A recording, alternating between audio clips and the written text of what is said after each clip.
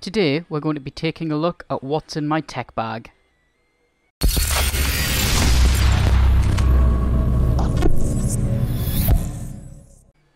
My bag of choice is the HP Pavilion Tech Backpack. This backpack is on sale on HP's website at $59.99. However, I did manage to pick this one up on Amazon for $29.99. The bag itself is very well built and is a waterproof fabric. However, we do get a little bit of water ingress around the zips, which I found out the hard way just the other day. If you're going to spend a lot of time in wet weather, might well be an idea to get one of those waterproof bag covers. Taking a look around the bag, there is a large carry handle on the front. On the side here we've got a zipper pocket and a compression strap. The straps of the backpack are fairly nice and padded, as well as the bit that rests against the back itself. There is a chest strap as well.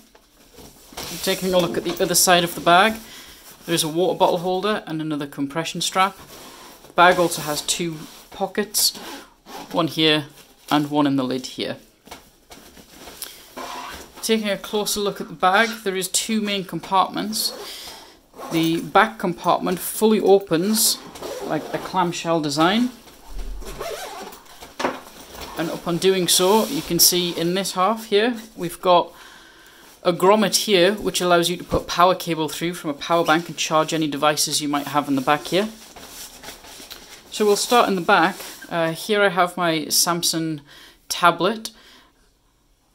Okay, nothing too special here. I don't use this very much if I'm honest, although I do use it for a sat-nav if I'm ever in a hire car that doesn't have one. Also in here I have a small cheap stand that I got off Wish for the Samsung tablet. Looking at the other side of the bag here, you have a Velcro retaining strap, and in here I have this is my work laptop. This is a Lenovo ThinkPad, not sure what model, but this is what I get issued with for work. It's quite a heavy laptop, but this bag is so light, it kind of compensates for that. Okay, taking a look at the other compartments on the bag, this main zipper here at the front, I've got nothing in here at the moment, but this is an RFID protected pocket, so if you have your credit cards or whatever in here, you'll be protected going through crowds. No one's going to skim your card for the details. Next pocket on the front of the bag here, I just have a few things. I have a phone mount for a car. This clips into the air vent and I'll hold my phone. I do use hire cars quite a lot for work, so connecting my personal phone and my work phone to the Bluetooth and being able to see who's calling me, that's great. I have a cereal bar in there and just a pen and a Sharpie. Opening up the main compartment of the bag, I'm just going to pull the items out and we'll go into the items in more detail. I just want to show you the inside the bag. Here's the other side of that grommet for your charge cable. Just pull these items out. You can see that the inside of the bag is orange, and with most tech items being black or dark in colour, it does make finding things quite easy. In the bottom of the bag here we have a net pocket for easy storage. Again here we have another net pocket with some organising straps and a couple of pen pockets here as well. Going back to the outside of the bag, this zipper pocket which zips down two sides. In here I have the charger for my work laptop. This pocket also has a grommet here for a charge cable from the inside of the bag. Going back around to the other side of the bag, that water bottle holder. In here I do have an umbrella. It's not cool, it's not trendy, but I do live in Scotland, so it rains a lot. So it's important to keep it nice and dry when out and about. And that's about it for the bag. Let's have a closer look at the items I carry. Okay, here's the items that you've seen already that I've pulled out the bag while we were having a look at the bag itself. The Lenovo laptop is a Lenovo L460, would not be my choice of laptop at all, but it's what I get issued from work. It's incredibly slow and not really fit for purpose, but hey, what can you do?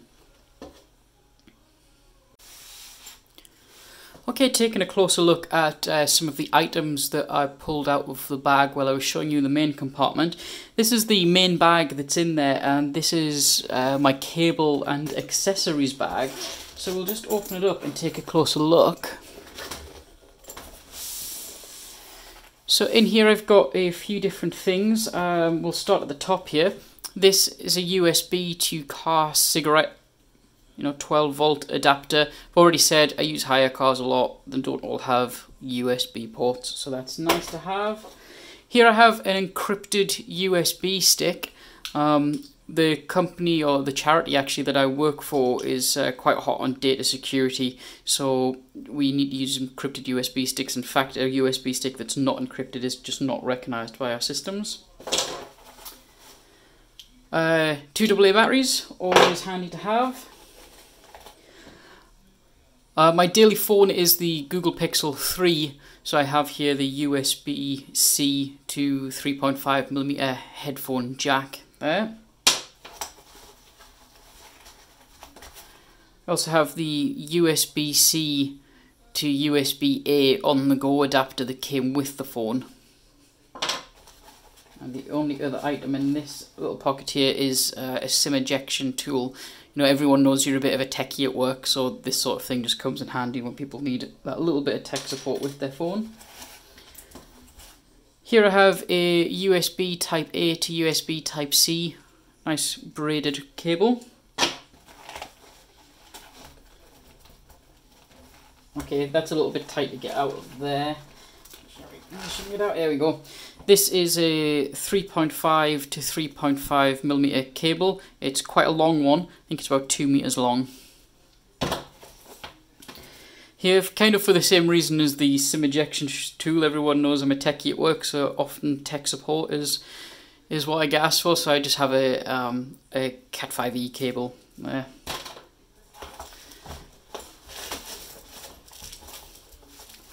Next, I have HDMI, full-size HDMI to full-size HDMI cable. It's a nice braided one. This will make more sense in a moment.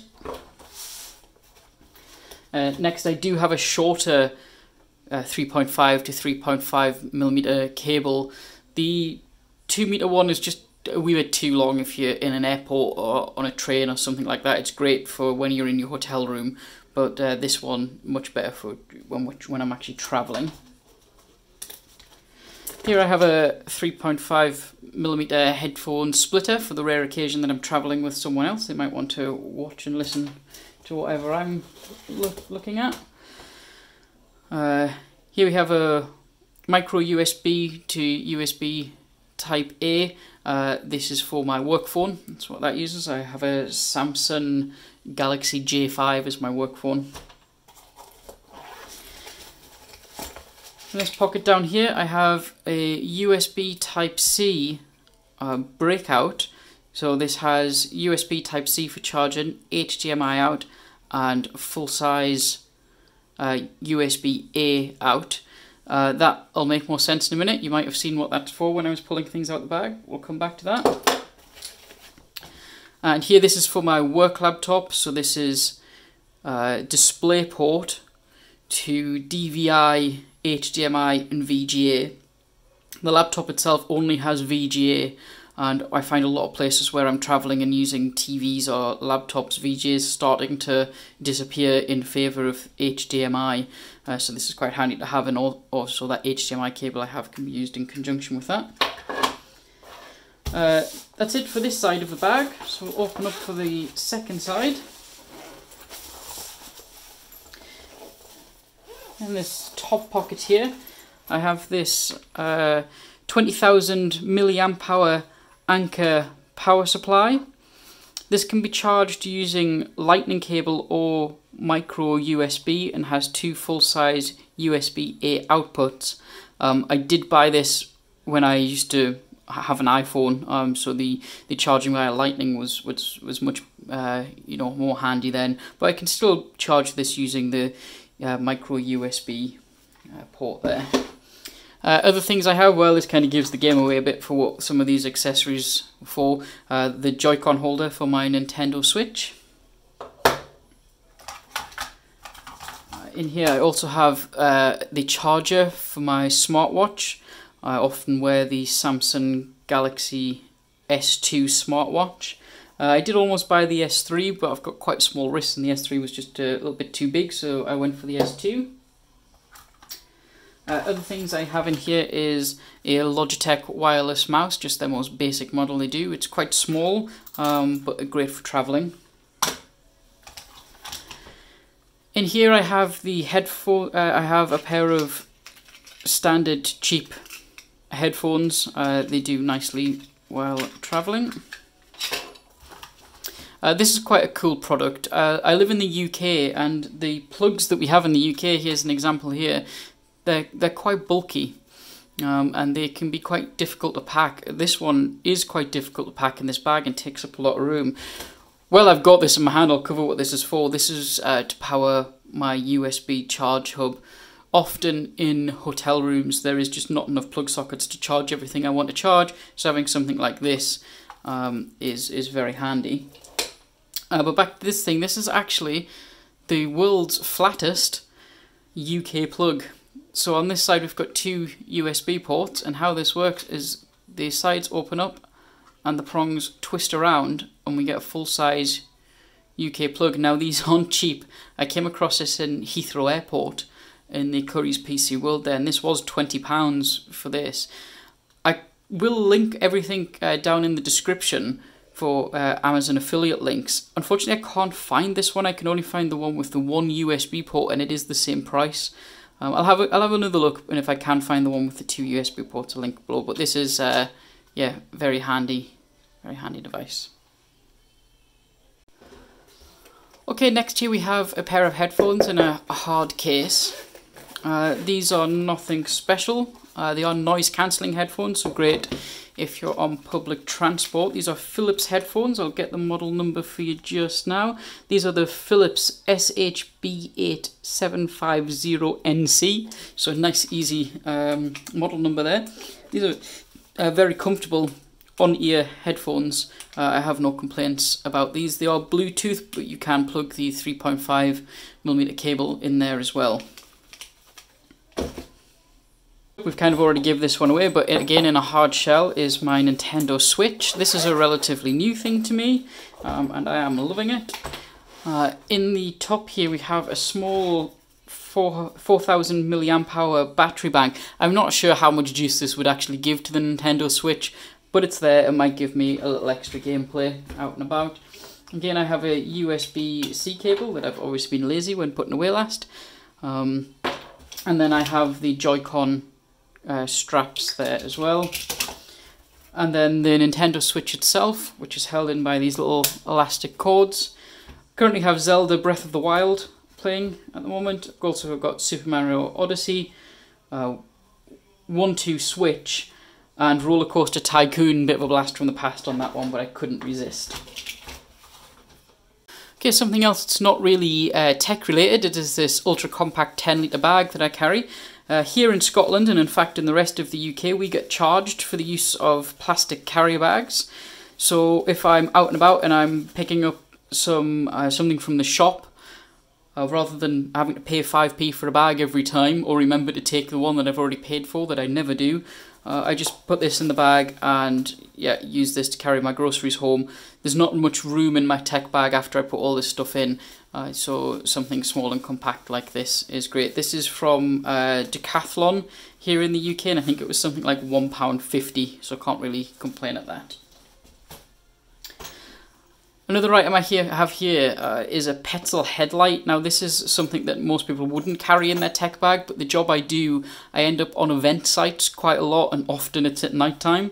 So I do carry this, and having a torch is not a bad thing to have. This is kind of a cool one. This is 3 Petzl products rolled together. This is the Petzl case that you buy separately, and what this allows you to do is hang the torch up and use it as a lantern. I'm not going to turn it on because it'll white out the camera, but this is kind of a diffuser on this part of the case here, and yeah, you can hang that up and it'll act as a lantern. On opening up the case, you can see we've got room down here for some spare batteries. They're actually the batteries that come with it that I've not used yet. This is a Petzl Tikka Actic headlamp. I will do a better review on this at some point because it is a very good headlight. It's got various different settings. But the other product that I've got here is the Petzl Core battery. This is a USB rechargeable battery pack for the headlight. So again, not something that everyone's going to carry in their tech bag, but it's very helpful for me. Okay, the last item in the bag is this Maxpedition pouch. Now again, this isn't what you will see in most people's tech bags, but this is my daily carry bag. And as I've already said, I do spend a lot of time travelling in hotels and at event sites, which might explain why I've got some of the things in here. I'm not going to go into too much detail of what I actually do for work, because I do want to keep my work and my YouTube channel separate. But you might be questioning why I have some of the things, but these do come in handy for my work. So, opening up the bag here, I've got a few things. We'll start on this side, and this is a pair of tweezers. They're just always handy, especially, as I said earlier, people know you're a tech guy. They want you to fix their devices for them when you're out and about. A pair of tweezers is never going to go wrong. Here I have a small torch or flashlight. This is incredibly bright for the size of it, and this was just an eBay cheapie. I'll see if I can find a link for it and leave it in the description.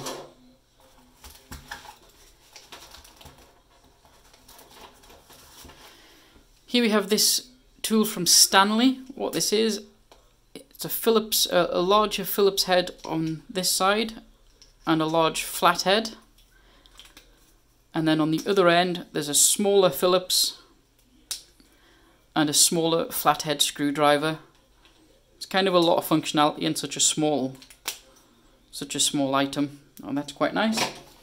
Got another Sharpie, full size one this time, in red, and just a standard Bic ballpoint pen. I do have a length of paracord. I'm not sure how long this is. This has actually come in handy a few times. And 2 cheap glow sticks. That's it for that side. This is Gore-Tex tape. So again, I said that I live in Scotland and I spend a lot of time at events. So I spend a lot of time getting rained on. So this Gore-Tex tape is for patching up tents, waterproof clothing, or pretty much anything really that you want to stop the water getting into. It's not the cheapest stuff in the world, but it is good. Next up here, I've got a Leatherman Wave multi-tool. I might well do a review on this separately. Very nice multi-tool. Not the cheapest thing in the world, but very nice. This next thing is kind of a bit random. If I can get it out. This is what's called a Silcock key. And this gives you access to things like water faucets or opening train windows and doors and things like that they don't want the public to generally have access to, or like opening gas meters and things like that. So yeah, I've got to admit I've never actually used it, but I feel like it's one of those things that might come in handy at some point, and it weighs nothing. Cable ties. Yeah, 1,000 uses for those. I've got a small amount of electrician's tape wrapped around a Go Outdoors key fob. These are small soap leaves, so these dissolve as soon as you put them in water and kind of lather up as soap. They're very thin.